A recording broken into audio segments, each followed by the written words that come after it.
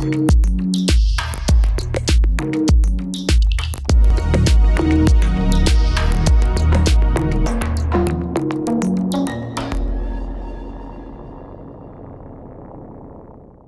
I'm Daniel Block. I work for a company called Global Innovation Fund. I'm originally from the US, currently based in Washington, D.C., and we're a impact investment fund that invests across emerging markets, headquartered in London and with a second office in Washington. We are looking for startups that have very evidence-driven impact theories and results.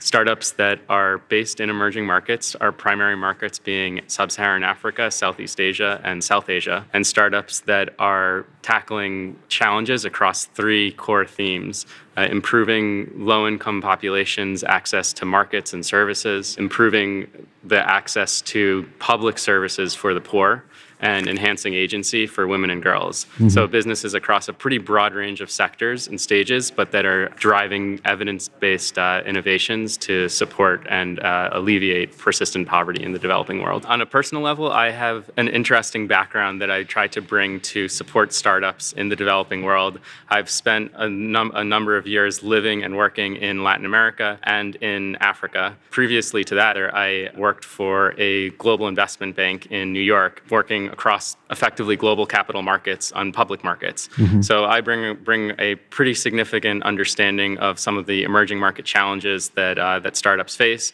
as well as the developed market movements around how capital flows both in the public sphere as well as in private markets, mm-hmm. and try to support startups both with effective business strategy and coaching, as well as understanding of the key financial drivers of their business and the key metrics that are needed for them to get to the next stage and to raise follow-on capital to grow, scale, and strengthen their impact. I decided to come to Seedstars today for two main reasons.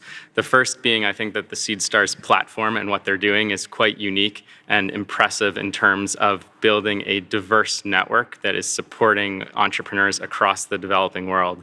Being able to contribute to that network to help support and provide mentorship and guidance to the startups, as well as the overall Seedstars organization, is something that excites me and that I'm happy to do and to contribute to. The second reason being that as an impact investment fund that's focused on a wide range of businesses across emerging markets, being able to have access in a single day to companies that are in a wide range of sectors that are of interest to us, a wide range of markets that are of interest to us, and investors that are in those markets that can be strong partners for us is extremely valuable and an extremely unique experience. For us, the core investment thesis around why we invest and where we invest is about reducing systemic inequality in the world, and in particular addressing cases of persistent poverty that lead to a significant chunk of the world population to be stuck in poverty traps and poverty cycles. In order to do that, we focus specifically on populations that are living on less than $5 a day, which are, as a result, predominantly focused on emerging markets. Our investment thesis, as a result, is very much tied to large markets in large countries in emerging markets, where there's a significant portion of the population that is living on less than $5 a day, and can be benefited from technologies and innovations that help them move up the economic ladder. Honestly, the impact investment space is an emerging sector that has grown quite significantly over the last several years, and now I guess we can say over more than a decade, but it's still a small sector, somewhat fragmented, and with a number of challenges around finding the right types of capital for the right types of businesses. One of the challenges that we try and address is the limited amount of concessional, long-term, and patient capital for startups that are in emerging markets, struggling to be able to achieve the scale that competitors of theirs or their similar types of businesses in developed markets would face, but struggling as well with some of the challenges of being based in emerging markets that are more volatile, that have more cyclicality. We try and do that again through sort of an approach that's much more patient and concessional.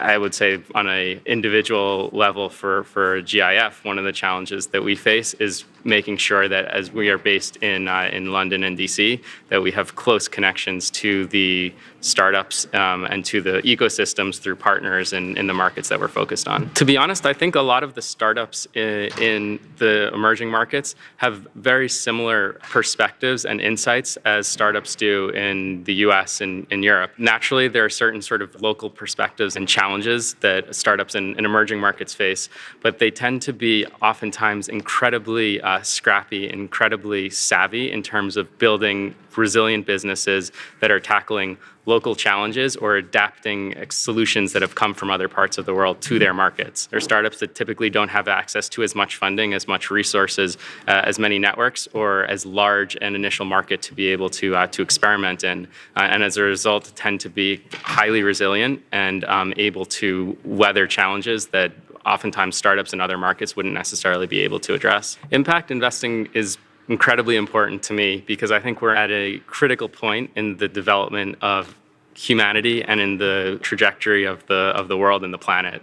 I think that in an ideal world, we'd have a set of structures, systems imposed by regulations and by governments that would ensure that the world operates in a way that promotes economic sustainability and environmental sustainability. But we can't wait for standardization across regulations throughout the world. What we need is for private actors throughout the world to doing things in a way that's more sustainable, that leads to greater prosperity. Because if we don't, we're going to be in a place where no matter what happens 15, 20, 30, 50 years from now, the world won't be able to exist in a way that's thriving for everyone or potentially even exist at all.